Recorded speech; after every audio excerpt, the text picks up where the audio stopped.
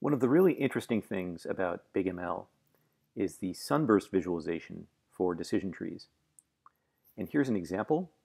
This is actually based on the StumbleUpon dataset that was made public as part of a Kaggle competition. And I've used that data to train a model that predicts whether a web page is likely to be interesting over long periods of time. And so here we have this visualization. And what BigML has just launched is something we call Open Sunburst. So I can actually go into the details for my Sunburst here. I can copy this little snippet of HTML and I can paste it into a document. And apologies to the HTML purists among you, but I'm not going to bother adding all the other tags like HTML and body and so forth. I'm just going to save this.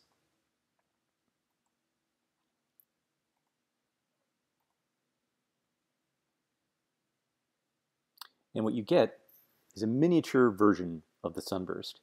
And note that this is embedded in a simple HTML file. So you can publish this anywhere on the web. You can publish this in a blog. You can publish it in WordPress. Drop it into a news article, whatever you want to do. And you have the full interactivity. I can mouse over it. I can zoom in, zoom out. I can change to confidence view, which again, that's my favorite way to look at a Sunburst visualization. Right? I can see very clearly that if the text of this web page contains recipe more than once, then we strongly predict that it's class 1, which in this case means evergreen, something that's going to be of continual interest.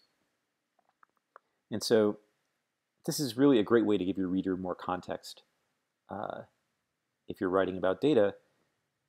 And if they want to view the full version, they can just click on View in BigML, and it takes you straight to the full-size version of the Sunburst. So this is a really easy way to publish Sunburst visualizations. Just take that little snippet of HTML, drop it in your web page, and you're done.